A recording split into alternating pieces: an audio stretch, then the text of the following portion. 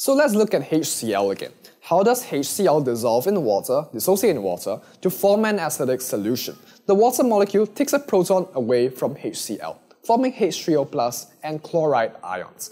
Acidity is then measured by looking at the concentration of H+, or more correctly, H3O+ in the solution. The higher the concentration, the lower the pH, which can be calculated from negative log base 10, the concentration of H3O+. In the process of forming H3O+, what has happened to both HCl and H2O?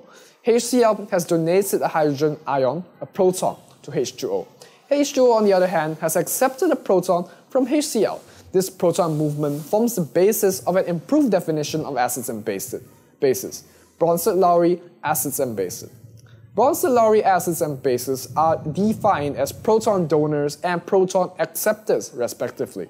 That means that for a reaction of, say, gaseous hydrochloric acid reacting with gaseous ammonia, it is considered an acid-base reaction because HCl donates a proton to ammonia to form ammonium chloride. It does not necessarily have to occur in water. This definition also encompasses the Arrhenius definition of acids and bases.